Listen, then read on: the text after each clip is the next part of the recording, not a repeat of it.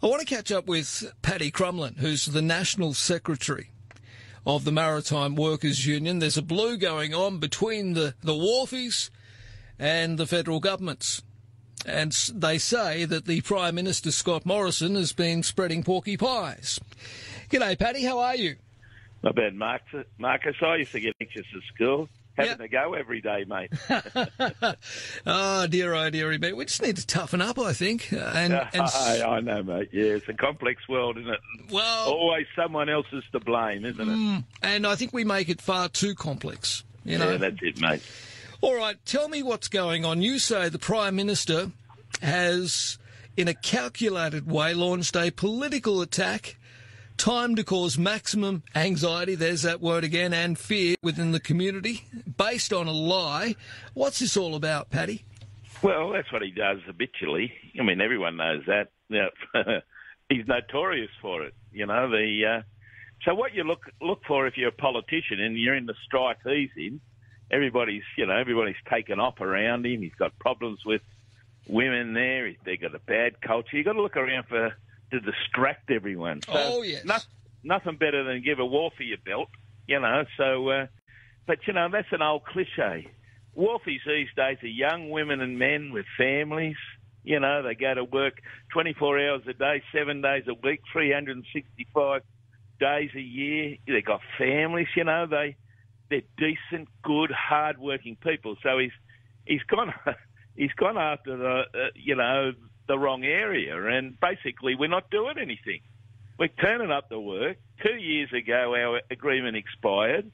The employers, now this is a scoop, the employers went down to see Mr. Porter, a fine bottle of moral calibre, that bloke, and said, look, the start of COVID, you've got to watch these wharfies. They'll hold the country to ransom. We have to go into an essential services and take away their bargaining rights. And even Porter threw them out of the joint. And so for the last 2 years, they've been stalling and, you know, using the current circumstances of COVID to their own advantage. $2 billion that company made last year. They got $36 million out of JobSeeker. Yeah. None of it went to anyone. They paid themselves millions in payments and extras, you know. Bonuses. Yeah, this is what bonuses, and we embarrassed them, blew the whistle on them, and they had to give the $36 million. This is not a very good company, Marcus, you know. And then so what do?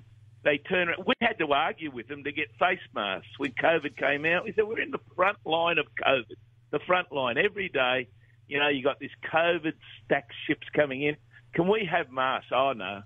Masks aren't scientific. There's nothing in it. They didn't even want to pay for a paper mask, mate. And so all they've done is use the last couple of years to gouge.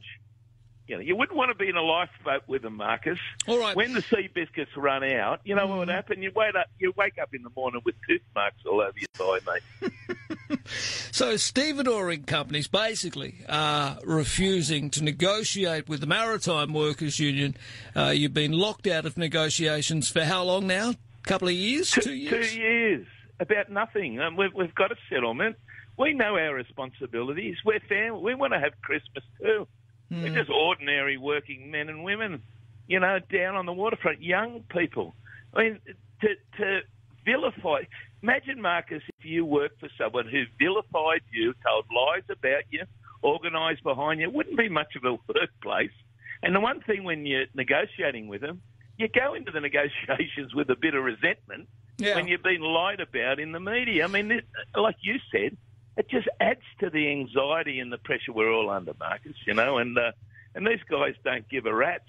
That's the problem. All right, so with the stevedoring companies not allowing further negotiations, you say, along with international shipping lines, the Prime Minister has joined in on this spin, disguising and misrepresenting the fact that they are reaping some of the highest profit margins in their history, and to protect these profits, they've been prepared to attack and vilify the workers and their families who turn up every day to unload ships. Now, the Prime Minister, Scott Morrison, has joined in on this attack on working people. You say it's a disgrace and reflects the fact that his government will never represent working women and men. and will always suck up to big business, wealth and international corporate elitism. Them fighting words, Paddy. Oh, well, it's true, mate. I never went out there. He went out there. I mean, he wants to pick a fight with everybody, you know, and he wants to pick a fight with China. He wants to pick a fight with France, you know. He's not going to have his submarines for 30 years, you know. So periscope up. Where's an enemy? Oh, there's the wharfies over there. Let's torpedo them, mate. How do we protect ourselves? It's like Trump. You repeat a falsity, fake news over and over and over again, and it becomes the truth. Everybody's out there under tremendous stress and anxiety. You said it, mate, you know? Yeah. And they're going to say they're looking around to blame people. The anti-vaxxers are blaming the vaxxers. The vaxxers are blaming the anti-vaxxers, you know, with the teachers and the schools. So, pick on a wharfie. You know, mate, you know, this is a sign of a desperate government, but they're picking on the wrong people. Where those ship owners have used COVID to gouge out of the carcass of the Australian economy. It used to be $2,000 to bring a container into this joint. Now it's $10,000.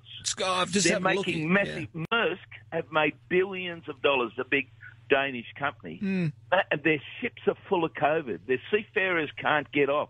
They don't pay any tax. It's wage slavery, and they're making this money. And so we're the villains that turn up every day and pay our taxes and the employers jump on board because it's in their self-interest as well. They're gouging profit as well. Mate, I'm not the one I didn't pick on Morrison. He picked on us. And all we're doing is telling the truth, mate. That's all, like you said. All right. Well, I mean, power to the truth, Marcus. We have some of the lowest rates of industrial disputation worldwide, and our productivity consistently operates at or above global benchmarks, as indicated by the federal government's waterline reports. At a recent meeting organised by the Department of Home Affairs, stevedoring shipping and logistics companies met with departmental officials to analyse the ACCC's container stevedoring monitoring report. The emerging consensus at this meeting was that business had never been better, a position which seemingly took the department by surprise, despite the ACCC's report outlining that shipping volumes increased by 20% in the second half of 2020 and are up 8% against pre-COVID baseline set in 2019. So everything's hunky-dory, so why won't the government now come to the table and negotiate? They're in political trouble, mate, and they've got to blame someone. You know what Biden did? President Biden, he went down to this is happening all over the world, the congestion, you know, the failure of supply chains, you know, the fact that the employers aren't investing in their own workplace, you know. So we're doing our bit. All the figures say we're doing. You know, Biden went down to meet with the wharfies in LA and New Jersey and thanked them for keeping the economy down. That's a difference. Morrison, who's never been there, you know what Morrison did halfway through? He's done it before. He said, we'll send the army, this 12 months ago. And we weren't taking hardly any action. They're like little pinpricks to keep the employers awake and focused. You know, that's all industrial action is, small amounts to get them back to the table. He said, I'll send the army down there. I'll get those wharfies, send the army. Oh, dear. And I said to him, the army, mate, he said, there are 40 ships sitting off Botany Bay. And I said, the Army? You don't want to send the Army, you want to send the Navy. He said, why the Navy? I said, to find those 40 ships. The Phantom Fleet, Mr. Morrison's thing. He should have got any budgie smugglers, gone down to Wanda, you know, and had a look out to sea. There's nothing there, mate. I mean, this guy's a serial liar. I mean, all right. I hate calling it, but he's come after us for no good reason, and he thinks that there's a few votes in it, Marcus. And I really appreciate you reaching out, you know, to the truth, mate. But because, you know, it's like we're nothing. Working Australians, you know, they're in the front line in COVID every day. Our guys get COVID. I mean, I don't know how to describe it to you. Imagine the frustration of those workers down there, Marcus. But you have your union, apparently, according to the federal government, you have way too much power. I mean, Scott Morrison has threatened to intervene and break the industrial gridlock on the nation's ports unless the Maritime Union of Australia and Patrick Terminals negotiate a resolution to their months-long dispute, declaring the efficient operation of ports critical to the economic recovery. Scott Morrison has also flagged longer-term substantive legislative change to break the power of the MUA. Bash a worker to cover your own mistakes. Too much power. The ACCC in the Trades Practices Act allow these ship owners with their wage slavery and tax avoidance to enter into cartels, monopolies. No one else can do it in Australia, but these guys can. And that they've taken a container from 2,000 to 10,000, making billions and billions of dollars, you know. Who's got too much power, Marcus? All right. Employers, you know, that can just gouge out of the economy. Patrick's, you know, that have increased their profits to 20%, $2 billion. Got JobKeeper and didn't want to give it back. Who's got too much power, Marcus? Honestly, I'm just a worker, mate, you know. We're just doing our best to tell the truth. And when you're up against big power and monotonous lies and the media just going, we're a community, like you said, that want to get on with it. We don't want disunity. We want to do our job, mate. Yep. That we don't take industrial action. We only do it in desperation. I don't know. How do you repeat? It's like Trump. How do you get your truth across in the face of this stonewalling of lies and misinformation? It's hard. All right. Anyway. Paddy, it's always good to chat to you. I love the way you call a bloody shovel a spade. It's great stuff.